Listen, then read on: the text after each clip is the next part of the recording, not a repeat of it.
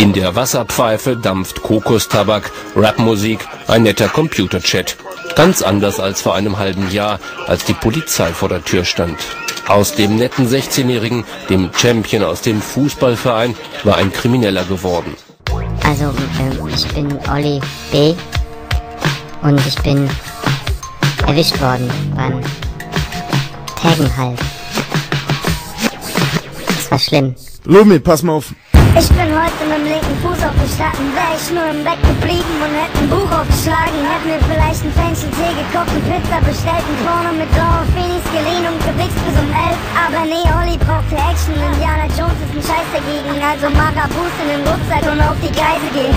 Was ist mit meiner Hand? Ich hab doch nur 10 Bier getrunken. Okay, ich bin stockbesoffen, zugekippt, verwirrt im Dunkeln. Das Jahr sieht irgendwie komisch aus, stimmt, es weht das Geiz und überall stehen kleine Züge in grün beige gestreift. Jeder hat Zahlen auf dem Dach, ich klecke und rühre auf verdammte Scheiße. Mein Zug hat schon einen Tag auf der Tür. Der Name ist Paul, ich cross den Wichser und mach einen Window down. Ich bin mit Blau und den Pfosten Silber. Ich fühl mich wie Bomber, das neue Warhol Andy-Wunder. Jetzt noch schnell drunter taggen, vor Aufträge die Handynummer. Ich war jung und ein Toy mit der Skimaske auf.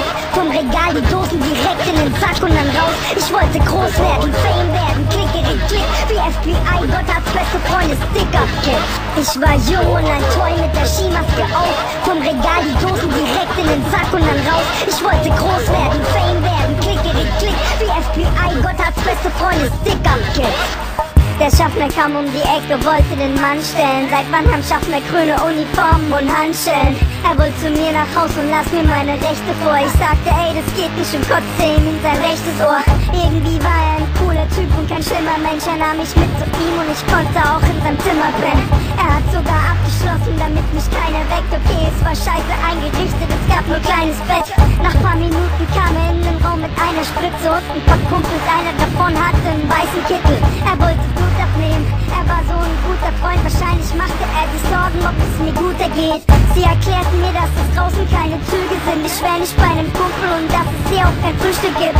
Ich lieb Graffiti, ich lieb Throw-Ups und Tags, aber ab diesem Tag entschied ich mich kein Graffiti, nur Rap. Ich war jung und ein Toy mit der Skimaske auf. Vom Regal die Dosen direkt in den Sack und dann raus. Ich wollte groß werden, Fame werden, klick, wie FBI, Gott hat's beste Freunde, Stick-Up-Kid.